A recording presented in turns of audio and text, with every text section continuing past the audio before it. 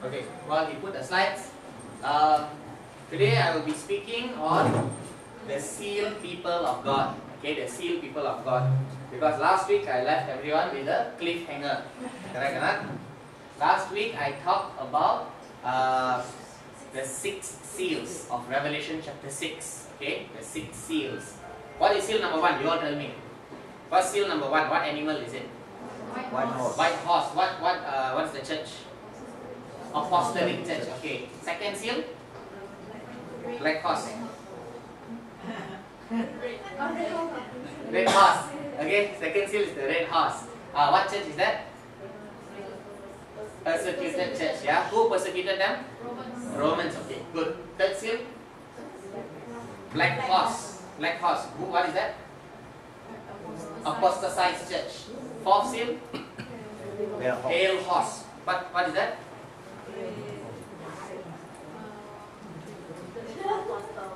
The great apostasy, the dark ages. Okay, the dark ages. What is the fifth seal? No horse. Okay, yes, no horse. The fifth seal is the era of the martyrs, the era of the Reformation. Okay. How it started, John Wycliffe translated the Bible to English. But that's not the official date. The official date of the era of Reformation is 1517 when Martin Luther nailed it. Okay. So the fifth seal actually opened a bit before that. Okay. Sixth seal was 3 signs. What are the signs? Number 1, earthquake. Second one, sun is black and moon is red. Third one, star falling. Are we still waiting for it to happen? Why am I waiting? Not interested. Already happened already. No need to wait anymore. It already finished today. Okay. So after that, it's supposed to be what? Okay, it's supposed to be sunset. But the way the Bible described the chapter 6 are also in the book of Matthew and Mark. After the stars fall down from heaven, the next thing that happened is what? No. In Mark and Matthew, Jesus Christ mentioned that in the last days the stars will fall down from heaven. And after that is what? It's the coming of the Son of Man. It's the second coming of Jesus Christ. So by right, Jesus Christ should be back. But he is not back.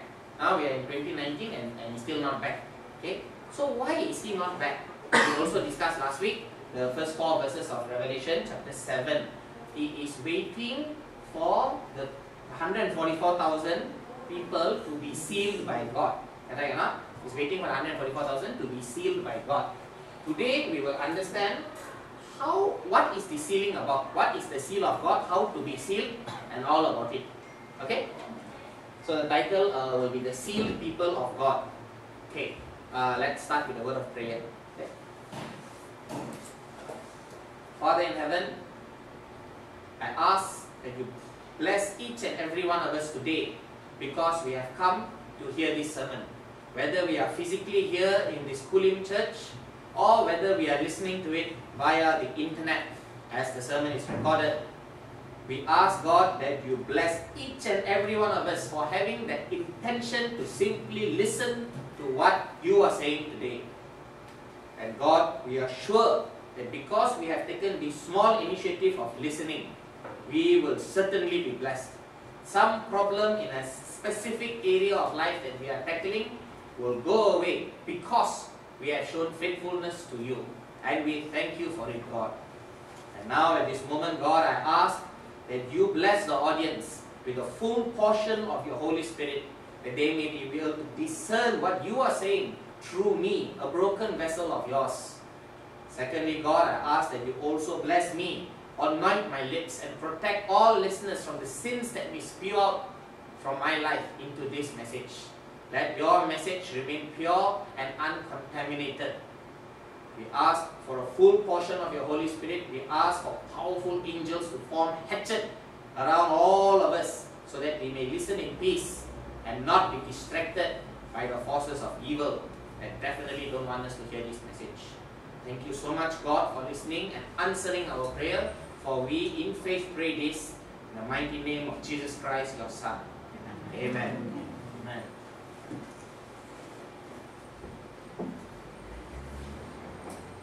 Okay. Alright, we turn the book to Revelation chapter 7. Okay,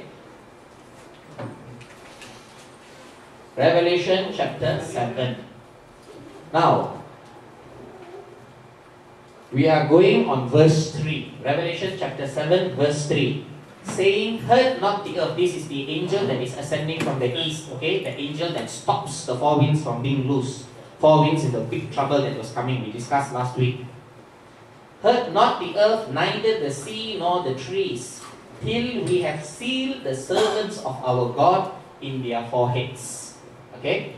So, question number 1. What is a seal? What is a seal? A seal can mean 3 things. Number 1, it can mean the animal, a seal. The very cute animal you throw the fish. Okay, but that obviously that is not the seal. They are not going to give you a seal on your forehead. Okay? Number 2, the seal is like the seals in Revelation chapter 6. It is like a glue, a sticker that prevents 2 letters from opening. It is not that seal also. So number 3 is the third meaning of the seal. This is the seal. The seal is a chop. You know, a chop. So you have a letter, and somewhere in the letter there will be a chop. This a stamp, a chop, a mark. Okay. Nowadays we don't use a seal anymore. We use a chop. The stamp. It's called a stamp. We use a stamp, or sometimes we just use the signature. Okay. This seal has a function.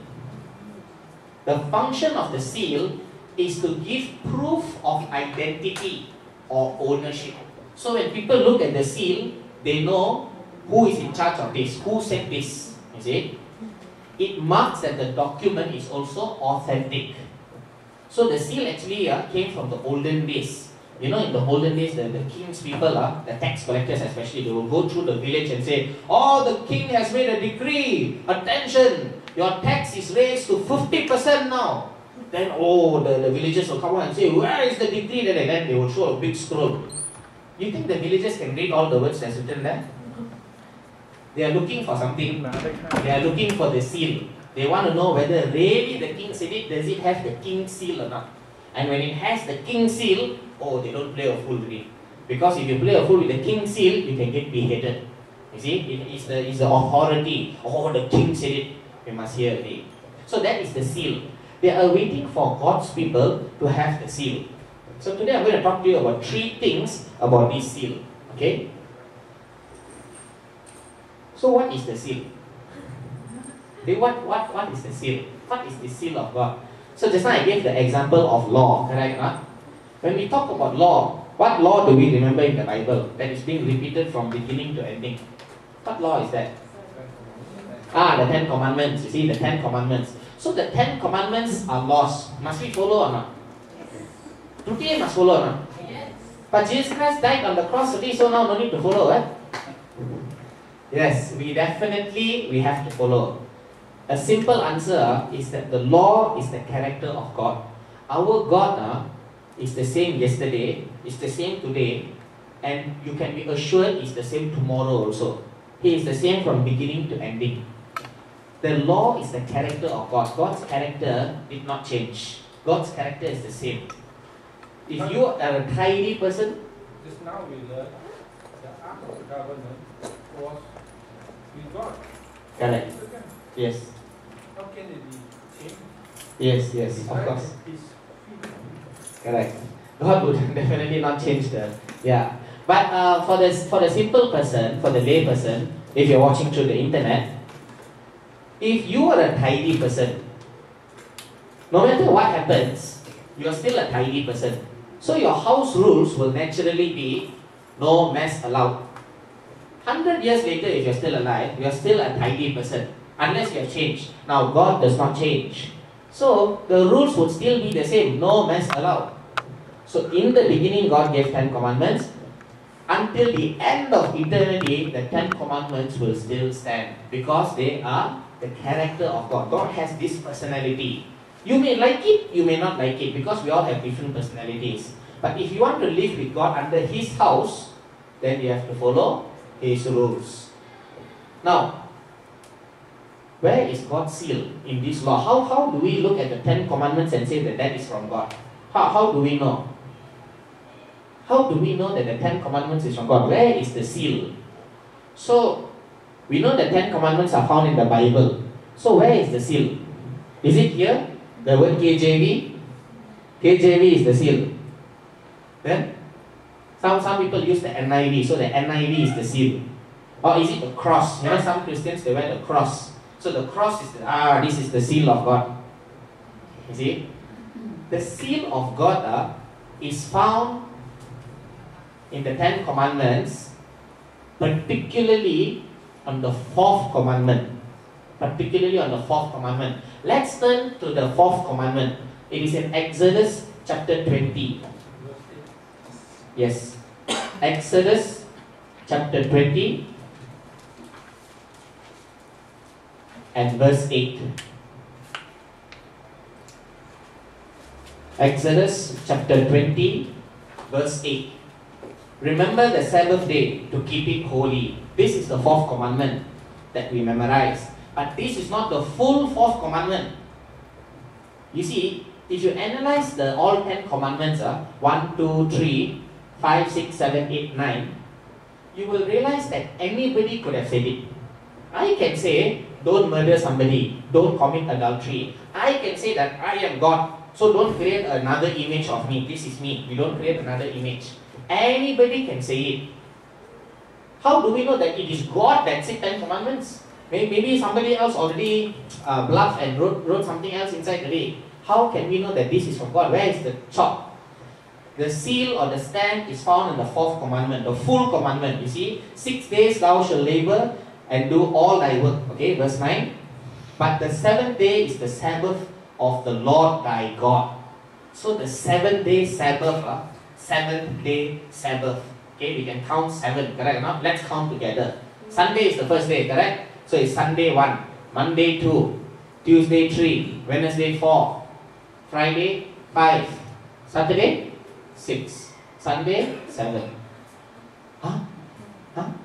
That is how people count and end up with the 7th day of the Sunday, you see. But you count properly. Sunday 1, Monday 2, Tuesday 3, Wednesday 4, Thursday 5, Friday 6, and Saturday 7. Do you know many people think that the 7th day is also the first day, which is Sunday, and they celebrate the Sabbath on the Sunday, and they say it is the 7th-day Sabbath that we are celebrating today on Sunday, the first day of the week also. So, if you count properly using a calculator, I'm sure you will understand that Sabbath is on the 7th day and it's a Saturday, which is the 7th day. Okay? Some people are not good at maths. Use a calculator. You will arrive that is Saturday is the 7th day. Okay? Now, but the 7th day is the Sabbath day of the Lord thy God. So this is the Lord's day. The moment you acknowledge the Sabbath, the 7th-day Sabbath, you acknowledge that that is the God's, the Lord thy God. This Lord is the capital L-O-R-D, you know, in your KJV English Bible. This is the name of God really. In it thou shalt not do any work, thou, nor thy son, nor thy daughter, thy manservant, nor thy maidservant, nor thy cattle, nor thy stranger that is within thy gates. Okay, focus verse 11. For in 6 days the Lord made heaven and earth, the sea and all that is, all in them is, and all that in them is, and rested the 7th day. Wherefore the Lord blessed the 7th day, the Sabbath day, and hallowed it. So when you worship God, when you keep the 7th-day Sabbath, you are acknowledging that the Lord, L-O-R-D, that is His name, the Lord is, you are acknowledging number one, that Lord is your God, that L-O-R-D, His name is your God, and secondly, you are also saying that He created the heavens and the earth and all that is in the heavens and the earth.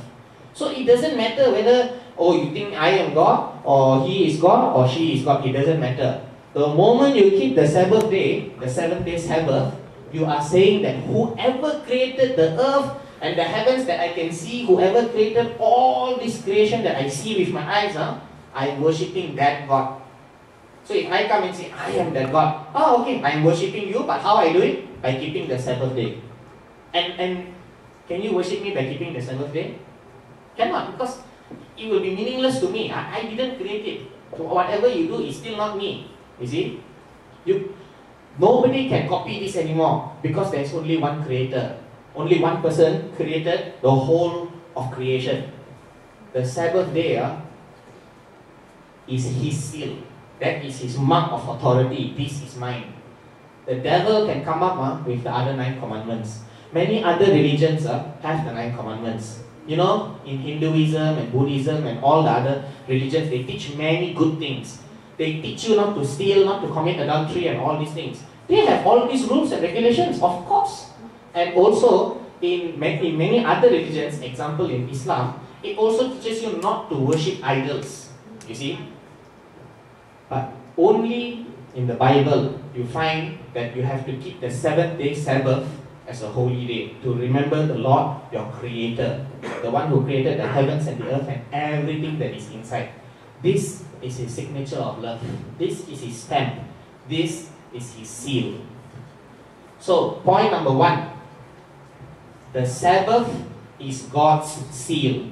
Okay? I also want to quote from Patriarchs and Prophet 307.2. Patriarchs and Prophet 307.2.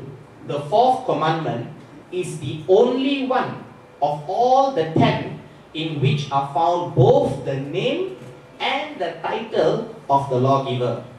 It is the only one that shows by whose authority the law is given.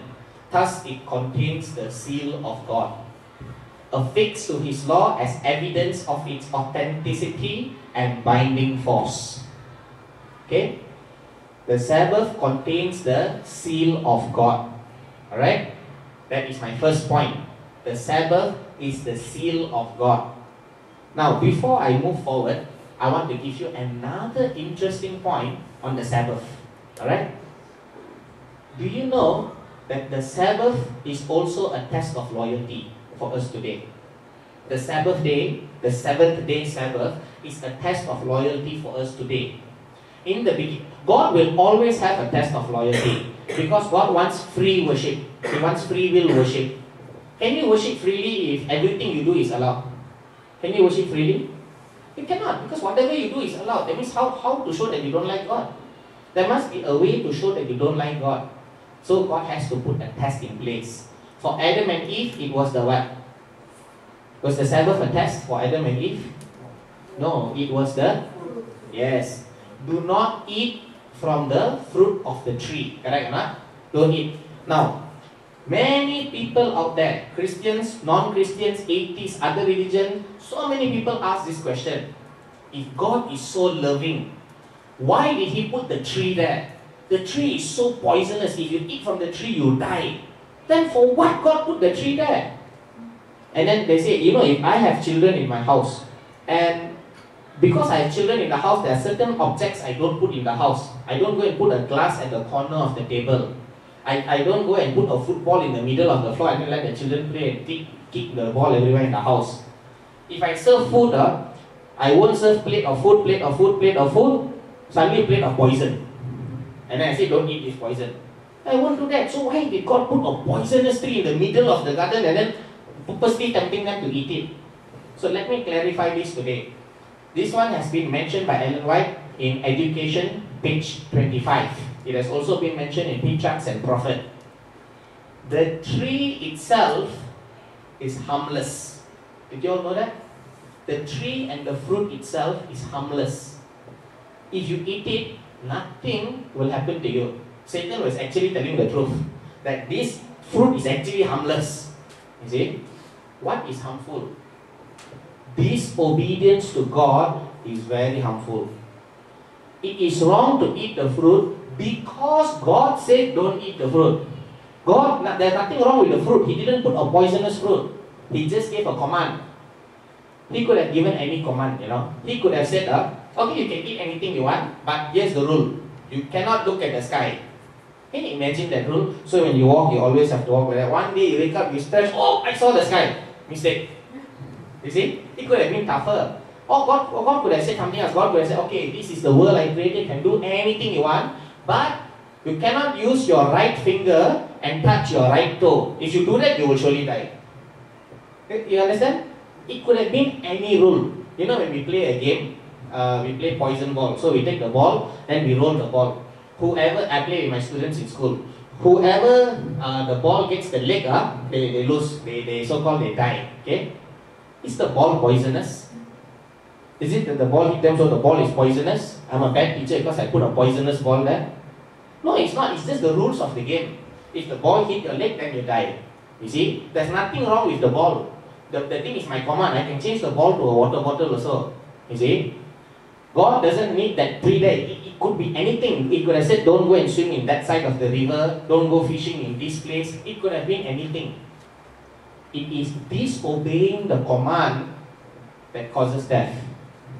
Adam and Eve, after they ate the fruit, the Bible records that their eyes were open. Right? They know both good. So we visualize, oh, they pluck the fruit. Then they come. They eat the fruit. After they eat, now they realize all good and evil, you see? And it's because of the fruit. It's not because of the fruit. It's because, you see, all this while they know good. What is good? Good is obedience to God. But after they eat it, now they also know evil, which is disobedience to God. All through the Bible, God has a very big problem. Disobedience. God has a big problem with disobedience. Even in heaven, Lucifer disobeyed God. A problem of disobedience was there. It was rampant. God does not have a problem with fruit eating. Fruit eating is not mentioned in any of the 10 commandments. Okay? The commandments talk about disobedience, not fruit eating. The fruit itself was harmless. Now, test of loyalty. Can you imagine? Let's say Adam and Eve did not eat the fruit. Let's say time continues on and there's development of science and technology as we know today. What do you think will happen? Can they touch the fruit? Is it allowed to touch the fruit? Yes, they can touch. The rule is you cannot eat it. Can they take the fruit and play football with each other? Can. It's not wrong. Okay? Can they cut the fruit? Can they invent a microscope and analyze the fruit? Can they do tests on the fruits? Scientific experiments on the fruit? Nutritional experiments on the fruit? Can. What will they find? They will find out that there is no poison in the fruit. They will find out that the fruit is harmless. What will they think? God said if we eat the fruit, we will die. But now with science and technology, I have proven that this fruit is harmless. That means what God is saying is wrong lah. I have proven it with science and technology that if I eat the fruit, I won't die. And I found out that some qualities there, some nutrients there is good for my health. Why like that? Huh? I think last time my great-great-great-grandfather Adam, he didn't know lah, that's why. Science and technology has developed. They will find that the fruit is harmless. God won't create a poisonous tree and put it in the center for you, okay? Is it easier or harder to keep the rule now? It becomes harder already because you start thinking, for what? For what? This fruit is clearly proven to be correct. And then of course you will have some researchers that say, no, the fruit is very, very bad for health. I'm a Christian, we believe in the Bible, I know that this fruit is bad for health. Then another group say, I'm an atheist, I don't believe in all this. I believe in science, it has proven the fruit is fine, you don't tell lies. You see? And that war will be arguing on and on and on.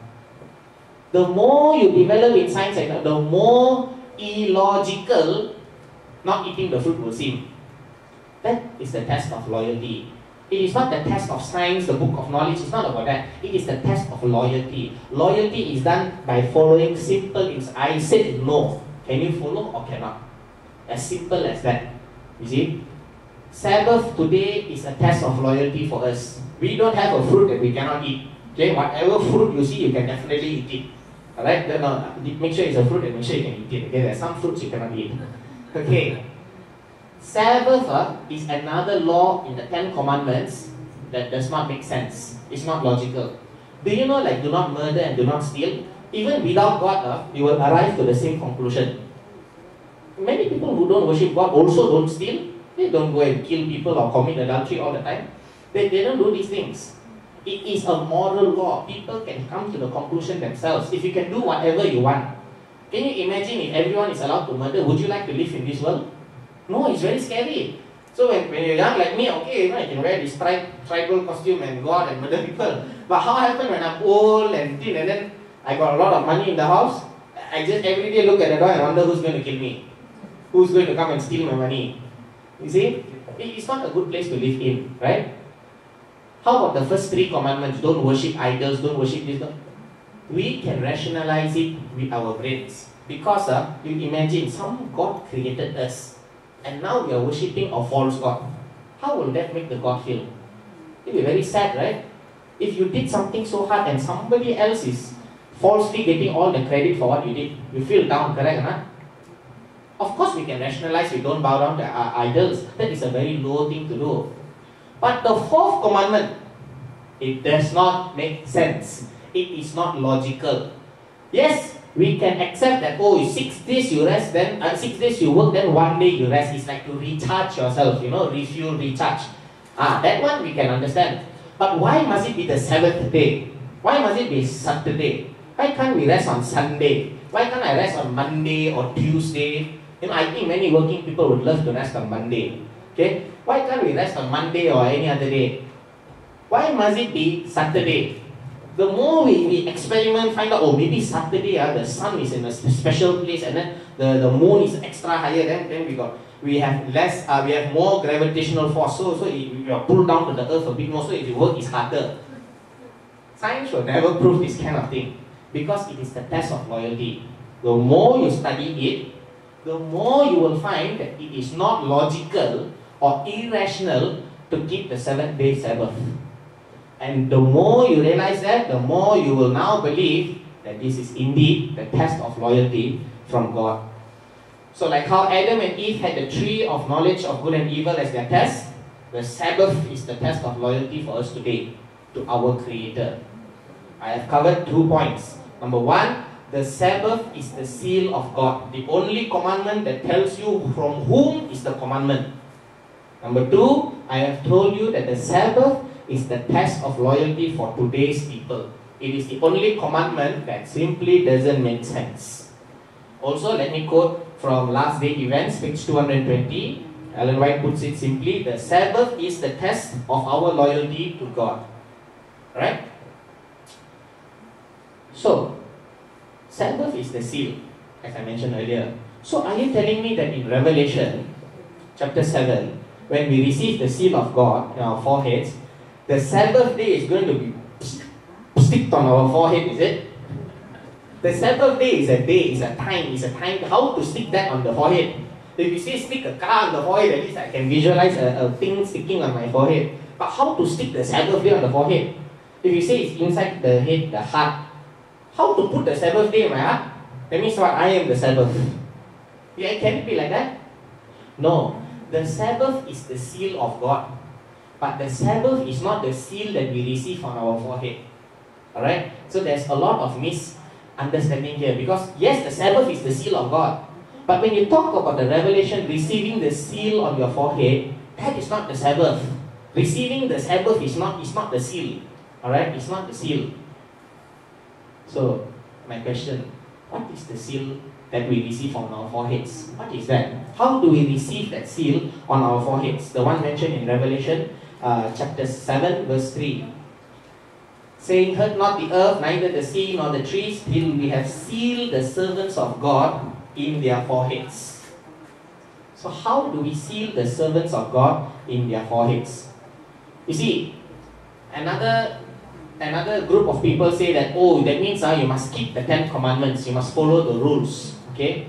Let me tell you right now that if you take a very big mahjong paper, not to play mahjong, take a big mahjong paper and write down the rules. All the do's and don'ts. Do send devotions to 5 people. Don't be rude to your elders. Okay, you write all the rules.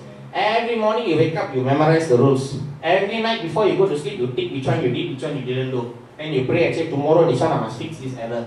And tomorrow morning you start again. Do you think that is the seal of God? Do you think that will get you there? Of course not, you see. The seal of God it has to do with the character. God is not on the outward. Man looks at the outside, but God looks on the inside, you see. The character of God in you is the most important thing. Let me tell you that mistake-free living is not Christian living. I give you a very quick analogy because of this picture. This is Moses. He smashed the rock. Correct, huh? Is that the right thing to do? He's not supposed to smash the rock. God never said smash the rock. In his anger, he smashed the rock. Okay? Is that a mistake? Yes, that is a big mistake. You go against God. Did he get punished? Yes. Because of this, he was forbidden to enter the promised land. His whole life was a journey to the promised land. Everybody else went inside except for him. Alright? Let's look at another person. Joseph. Joseph, he went to prison. He went through all these problems. Did he make a mistake? No mistake. It's not his fault. True, no, it's God's plan. It's not his fault, okay? Moses made mistakes, and it's not the only mistake. There are many mistakes that Moses made along the way, okay? He even killed, he's a murderer, he killed one of the Egyptians also, because he was short-sighted and didn't know the full plan, okay? He made mistakes. Moses made a lot of mistakes. Joseph didn't make mistakes, so obviously that is recorded in the Bible, okay? Where is Joseph now? Sleeping in the grave, correct? Sleeping in the grave. Where is Moses now? In heaven, or maybe not heaven, I don't know where is he. He could be touring around or what. I'm not sure how it works there, okay? But Moses is resurrected. Moses, before his earthly death, God brought him up to that mountain to see and give vision of all that was going to happen. He saw Jesus Christ, that bronze serpent lifted up, and all eyes that looked on him were healed. And he knows what this is talking about, because this happened during his generation. He put that bronze serpent there, he put that cross, and whoever looks will be healed. And he saw in vision, the Son of God is going to be crucified on the cross. He saw everything that Jesus did over there. Which you think Moses would have wanted more? To spend the remainder of his donkey years in the promised land with milk and honey, or to be there to see that vision? Moses got a better reward, God kept his promise. Yeah, you did this. I'm not putting you in the Canaan. But God gave him something better also.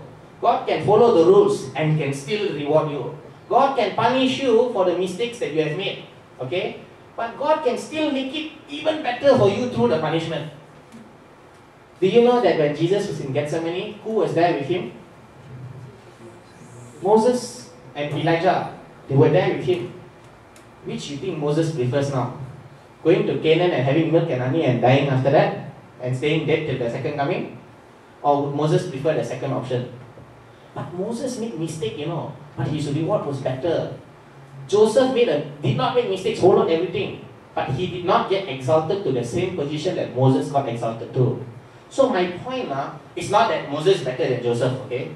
My point is that mistake-free living is not Christian living. Don't wake up in the morning and, I made a mistake here. Okay, today I'm going to start my day. But by 8:30, this person when I cut me at the road, I cursed him, now finish, today gone today. I'll try again tomorrow. Everything, all hope is lost. It's not like that. Mistake-free living is not Christian living. That is scared living. You're not afraid. You don't know what morning which toothpaste want to use also don't know. Want to pump Caltex or Shell also don't know. You heard that Shell they are digging unsustainably. So better not pump Shell. But that Shell is a good petrol or how? That is not Christian living. That is definitely not what Jesus Christ is all about. Mistake-free living is not Christian living. What is Christian living? Christian living is receiving a daily baptism of the Holy Spirit. Those who are baptized daily, the Holy Spirit transforms your heart. Galatians 5:22, what is that? Galatians 5:22. The fruits of the Spirit. Okay, the fruits of the Spirit. You think you can keep a checklist of the fruits of the Spirit or not?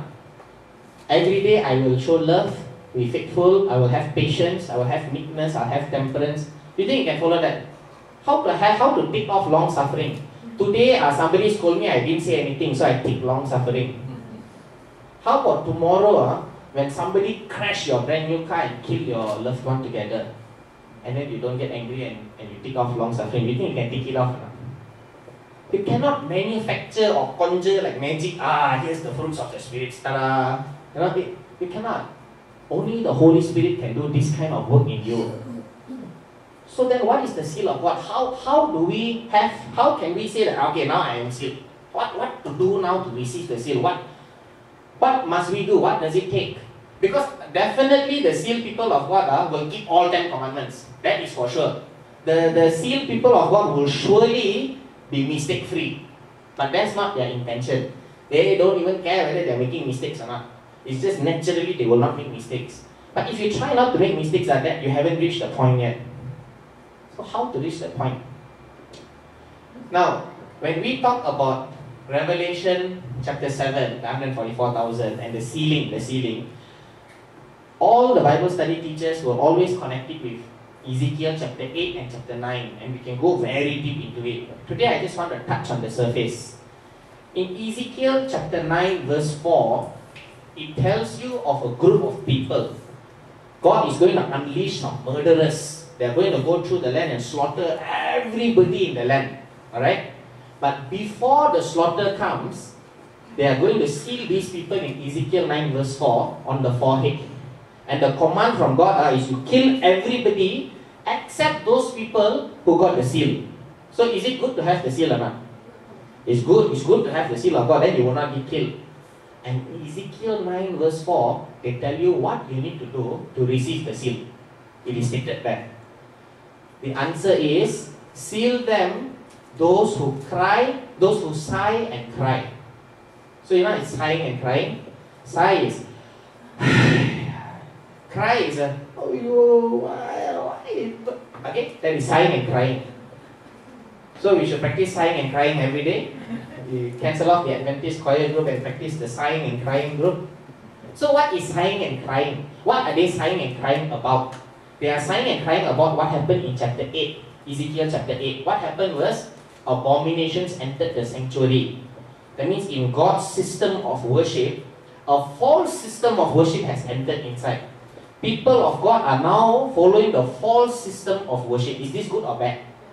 So, how would, as parents, if your children, you taught them how to go for exercise and live a healthy lifestyle. And then they come and tell you that, oh, mom, dad, I found another healthy lifestyle. You see, like, let's say you got not enough sleep, you drink coffee. Then after you stay awake.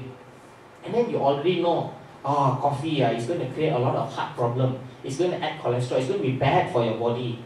And then they come and tell you, oh, mommy, daddy, I learned something new. You know, when you stress, it's not good for your health. Then you're like, yes, that's why I told you must pray when you're stressed. Then you say, no, you can also take cigarettes. It will reduce your stress. How you feel? You feel, good lah, my children, finally now they won't have stress. No, you know that, you're smoking cigarette, or maybe one day he will cut his leg out, maybe he's going to get heart attack. Then you see them drinking late at night. Oh, they say this is entertainment, this is the life. When they are small, you teach them about the abundant life that Jesus Christ gave. When they are 21 years old, they take their alcohol, their beer and tell you this is the life. You see, you feel very sad. You sigh and you cry. That is the meaning of sighing and crying. When you have done all you can for this person and they refuse to follow what you are saying. It is not we sit down in the church and then say, that church pastor, he preached something wrong with his preaching one. Actually, he's talking political things one.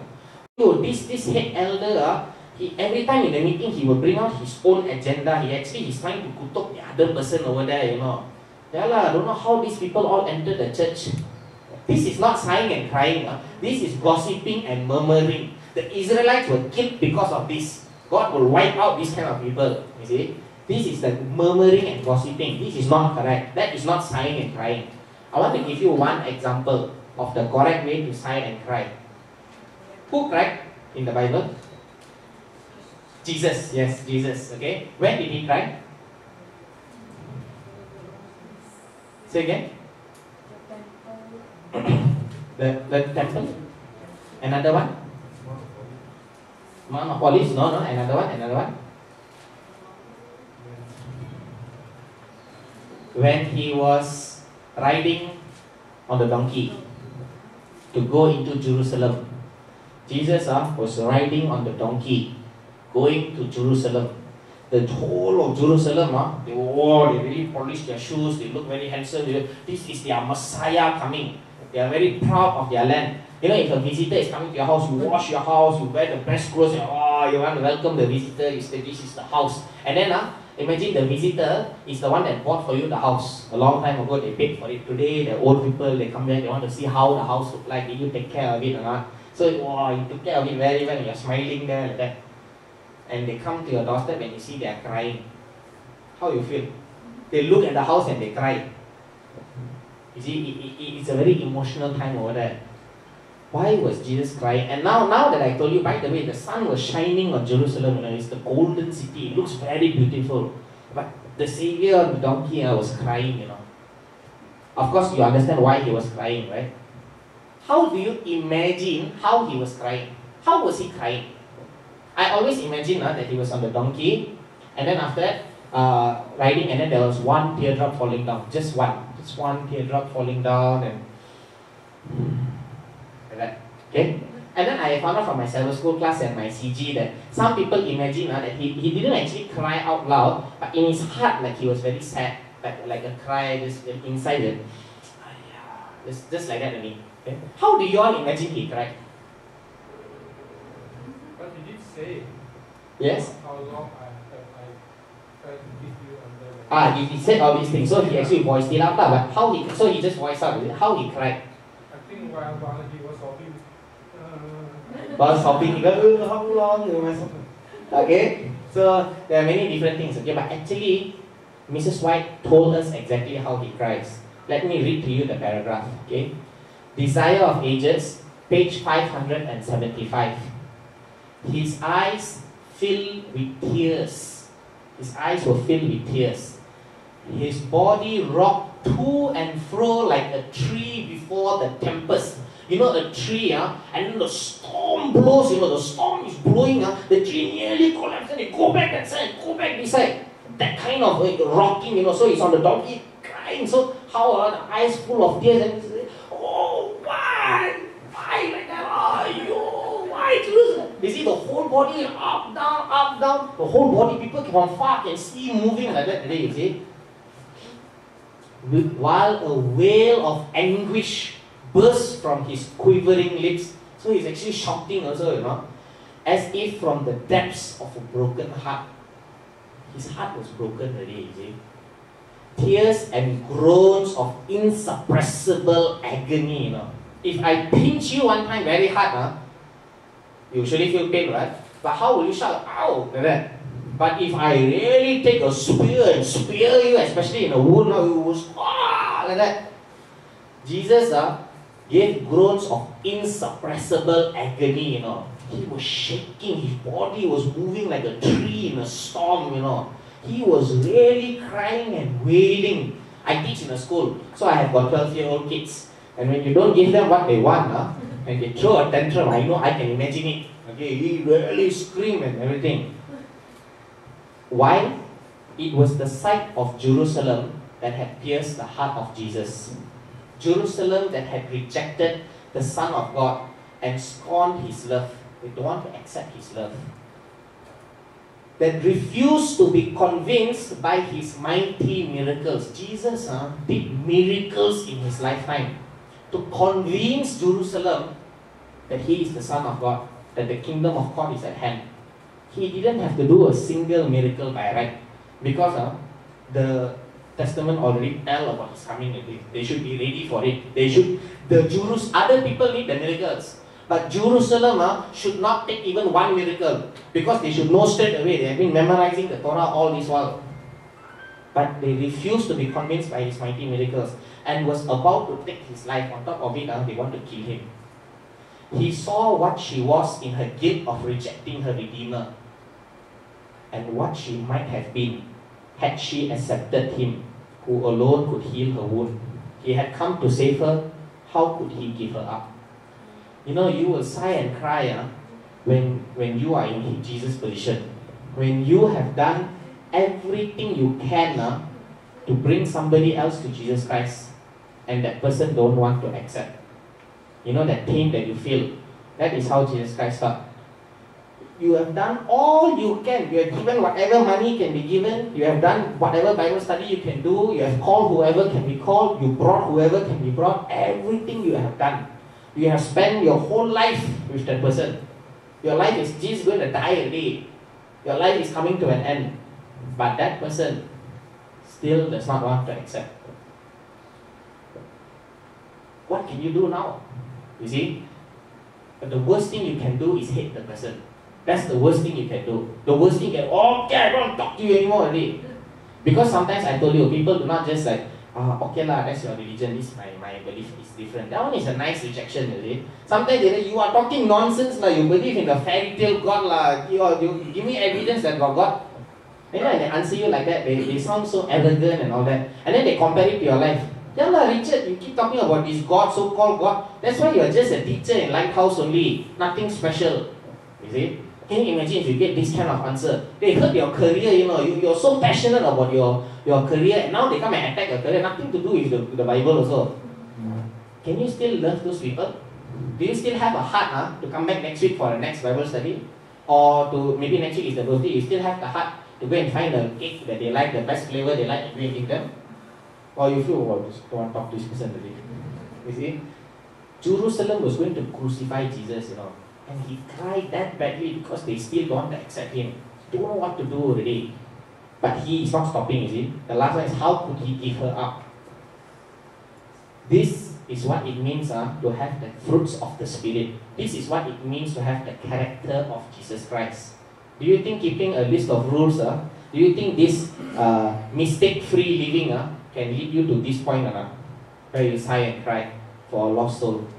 It's not easy, it's more than that. But when you are at this point, surely you are keeping all the rules already. Surely you are mistake-free living. Correct? This is the goal. The point of no return. How do we get to this point? How do we receive the seal? That is the question from the beginning and until now. Now I want to conclude by telling you in simple words what it means to be sealed. What it means to sigh and cry. You see, what is the worst sin you can do? The worst. Say again? Reject God. Okay. How? By what? Disobeying Him. So if God tells me, Richard, tonight you sleep early. Sleep by 10 o'clock you sleep. But then at 10 o'clock, I sin. What I did, I found out that a new series has appeared on Netflix. And then I get on Netflix and watch at 10 o'clock and sleep at 10:30. That means I'm a sinner. I've done a bad sin today, is it? Yes, it's a sin. Disobeying God is a sin. But is it the worst thing to do? No. If I murder somebody tomorrow because I'm so angry, can I still be saved? Or no more chance today? Still got chance. Okay. So what is it if I do, I cannot be saved anymore? That means the blood of Jesus Christ cannot help me anymore already. What sin is that? It's mentioned in the Bible. Grieving the Holy Spirit. If you grieve the Holy Spirit, your salvation is lost. No more chance. So how do you grieve the Holy Spirit? What is this? How to do that? It's so bad, everyone is thinking, whatever I do, I'll make sure I don't grieve the Holy Spirit. Grieving the Holy Spirit doesn't happen one time. It is a process. Grieving the Holy Spirit means you in your mind saying that never again I want to have anything to do with God anymore. I don't want to hear the Holy Spirit anymore. I hate Jesus Christ and I don't care about Him anymore already. I don't want to have anything to do with this religion anymore. That is called grieving the Holy Spirit. Not saying the words. Many youth, I am sure, especially when they break up with their girlfriend, they have said these words before. God, you are terrible God, I don't want to talk to you anymore already. But then probably in 10 minutes, God, actually I'm sorry, I said it out of anger. That is not grieving the Holy Spirit, okay? That is sin, of course, you're not acknowledging God, you see, that is bad. But that's not grieving the Holy Spirit. Grieving the Holy Spirit is the Holy Spirit comes to you, prompts you, and you reject. Maybe after 10 years, you have made up your mind that you don't want to have anything to do with God anymore. That you have grieved the Holy Spirit. So no human being can say, this person grieves the Holy Spirit today. You won't know. Even you yourself won't know whether you have already grieved the Holy Spirit. Sometimes it can appear that this guy, the Holy Spirit is gone today because he rejected God and don't want to come to church for 10 years. But after 10 years, he come back to church. That means, in the first place, he never grieved the Holy Spirit. You see, the Holy Spirit was still working on him. God will never give up. Who makes the decision to make the Holy Spirit go away? Is it God? No, it's you. You decide. It is the power is in your hands. You decide, I don't like God. I don't want anything to do with God. That's how you grieve the Holy Spirit. But this is a decision that is made in your mind. You see, you won't know whether or not you made this decision. You may think you don't like God now, but things can change. Maybe in 10 years down the road, God will send somebody in your life, God will send a situation in your life, and God will speak to you and you will come back to the path. You see? For those of you watching the video today, God may be speaking to you today to come back to Him. You see? God will always try to reach out to you. Hear His voice. Hear His voice. He is surely speaking to you. Grieving the Holy Spirit is the worst thing to do. Now, the opposite end of the spectrum is what it takes to receive the seal of God. So the opposite of grieving the Holy Spirit, that means deciding in your mind never again to disobey God. That means you have decided in your mind that whatever happens, whatever temptations, whatever struggles come in my direction, I will always follow what God has to say. I will do everything that will glorify God. Never again will I want to disobey God. That is what it takes to be sealed. Now, the very clever theology studying Adventists have come up with a term for this. They call it the point of no return. You see, when you think of committing suicide, and you decide you're going to jump off the cliff, can you change your mind now or not in the house? Okay? Now you're driving there. Come on, I don't like I'm driving. Can you change your mind and go back? Okay, you can still change. You park your car already, and now you are hiking up. Can you change your mind? Now you reach the cliff. You're standing here looking down. Can you change your mind now or not? Then I can say, yeah, what is the wrong idea? And then you go back. You can stop yourself. If you are watching this and you are thinking of committing suicide, it is not too late now. You can still change your mind. But after you jump, can you change your mind or not? You cannot really. That is the point of no return. So in the last days, in Revelation 7 verse 3, saying, "Hurt not the earth, neither the sea nor the trees, till we have sealed the servants of our God in their foreheads." Sealing of the servants of God in their foreheads means that these servants of God, the 144,000, have decided in their heads never to sin against God, never to do anything that will break the heart of God. They have decided that whatever temptation you put in front of me, I will not fall for it. I will always choose to honor God. Example in the Bible, Job. Remember Job? God said, "Test my servant Job." Job, in his mind, has decided never to go against God anymore. Whatever happens, he will only think good things about God. Do you think Satan will believe you when you say that? Even I won't believe you when you say that. If you come to me and say, "Richard, after I heard you preach your sermon, I have decided I will always follow what God says." Even I won't believe you. Don't talk about me. If I tell you, okay, everyone in Kulim, I have decided whatever God says, I will follow. Anyone believe me or not? You think, so 10 years from now, you think I'll make a mistake or not? I think even on the way back, I might make a mistake already. You see, I might already do something that doesn't glorify God. Right? Satan, even if God says something, Satan won't believe. So when you say, I will glorify God always with my action, Satan will test you. Satan will not believe what you say. The angels believe God. God said, "Job, my servant, is blameless. He will not sin against me." Satan will say, "No, I don't believe. Let me test." Of course he believes you because you bless him. You take his blessing, he will curse you. A man values his life more than other things. God said, "Go and test him. Don't touch his life." Satan went. He destroyed every blessing, put balls on his skin, sent his 4 good friends to tell him, because of his mistake, all these things are happening. Did Job fall? Did Job ever say that I curse my God, I don't like God anymore? Never. He remained faithful. So it will be in the end of times. These 144,000 people who are living when Jesus Christ comes back, these people will be thoroughly tested by Satan. They will be attacked left, right and center. They will be tricked, they will be cheated, they will be tempted. Everything will be done to them. They will stand firm because they have decided in their heart and in their mind that they are at the point of no return. They will never turn back to the world. They have decided to leave the world and follow Jesus Christ. They will never turn back. They have jumped already. That's why the Bible says that at the end of time, at the close of probation, let the righteous be righteous still, and the unrighteous be unrighteous still. Because both sides have come to a point of no return. Now we are still on the cliff. Anytime we can go back and come back, you see. But at that time, everyone would have jumped. They would have jumped to decide never to follow God again and grieve the Holy Spirit. Or they would have jumped and said, whatever happens, we will always follow God. Even if I die, I will still follow God. You see? The point of no return. That is receiving the seal of God. That is the seal of God that is going to be sealed on the servants' foreheads. The decision to always follow God. Let me give you a quote. Last Day Events, page 219. The seal is settling into the truth, both intellectually and spiritually.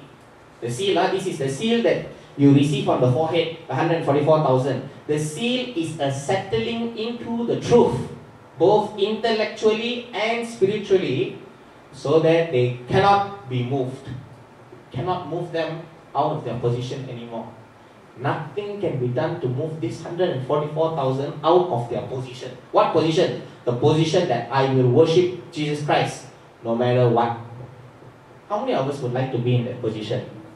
How many of us want to be in that position that whatever happens, whatever time, I lose my job, I lose my wife, I lose my house, I lose my life, I still worship Jesus Christ no matter what. You cannot be moved. Stand with me so I can pray with you. Anyone who wants to be in this position, stand with me and I'll pray with you.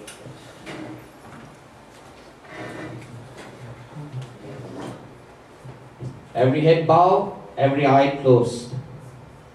Father in heaven, we thank you so much for holding the four winds, for waiting until all of us can be ready to be in that point of no return. We thank you, Lord, for being patient with us. You could have come back many years ago, but you decided to wait for me, for the audience, and for whoever is listening. There are still some people who have not made up their mind, who have not come to the point of no return. We thank you so much, Father, for waiting for us, so that we will not be lost with the world, so that we can enjoy our time together in heaven one day. Lord, as we go through the journey, we want to remember and we want to recognize your signature of love on the fourth commandment, the 7-day Sabbath, as your seal. It is your test of loyalty, and may you find us faithful in that test, Lord. And God, we thank you for letting us know that the 144,000 are a special group of people who have come to the point of no return. They have turned away from the world and they will never again join the world. God, we want to be a part of that group. We want to be counted with that group. If we are not in that group, we want to be counted with that group. So Lord, please send your Holy Spirit, rain it down upon us, because the convicting power of the heart is not something we can do by ourselves, but only you can do that work in us. You have said through inspiration that even the desire to follow Jesus comes from the Holy Spirit. So God, we trust that everything is the most securest in your hands. Thank you, Father, for looking after each and every one of us.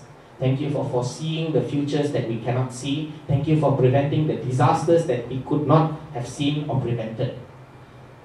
God, we thank you and we pray all these things in the name of your loving Son, Jesus Christ. Amen, amen, and amen. Thank you.